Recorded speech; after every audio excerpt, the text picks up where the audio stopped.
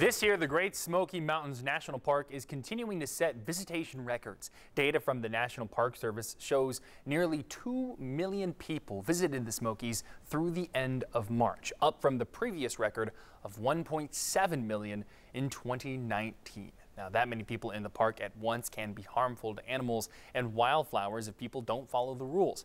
And park rangers tell 10 News reporter Grace King following those rules is so important. It's just beautiful. Beautiful here in the spring. Everybody should come to the park and look at the flowers. In April, gorgeous wildflowers draw thousands of visitors to the Great Smoky Mountains each year. We really like the purple ones. We don't know what they're called, but we keep talking about them.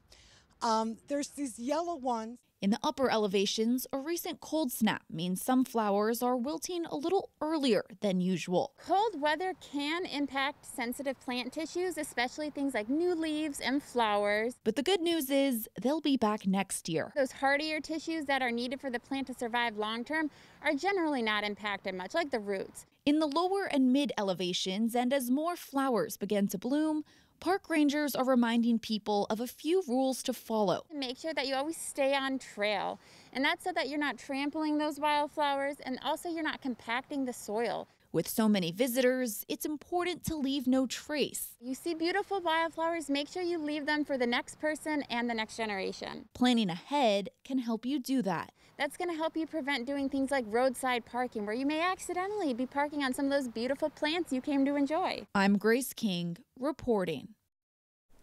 If you missed those wildflowers, don't worry. The park has more than 1,500 species that bloom 12 months a year. Plenty more will be blooming in May, June, and July.